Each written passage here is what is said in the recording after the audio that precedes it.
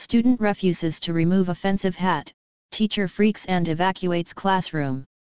A disturbing video has begun to circulate on various social media platforms. It shows an obviously liberal teacher evacuating an entire classroom after one student, who remained remarkably calm throughout the nearly 4-minute clip, refused to remove the MAGA hat he was wearing. The video begins with the student and his teacher discussing why his hat is not allowed.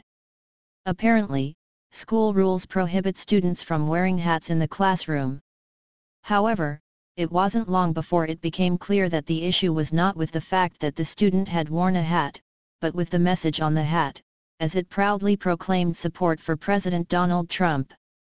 Seemingly admitting that it was not the no hats rule he had an issue with the student breaking, but with the hat that the student chose to wear, the teacher said, "We do have rules which we push back against all the time and we bend. That's part of the nature of a high school. We have to constantly bend rules, all right?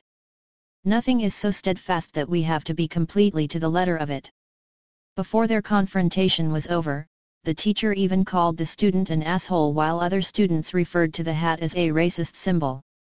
One is led to wonder if the teacher in this clip would have taken such offense to the student's hat if it had said Impeach 45 instead of MAGA. For the simple fact that the teacher made his argument about ideology and not the school's dress code, I think it's safe to assume that he would have let any other hat fly. Unfortunately, there is no room for diversity of opinion in today's public school system. Kids are no longer taught to think for themselves or to examine all of the information available before coming to a conclusion. Instead, they're indoctrinated. They're made to toe the Democratic Party line from an early age. Don't believe me? Watch the video above.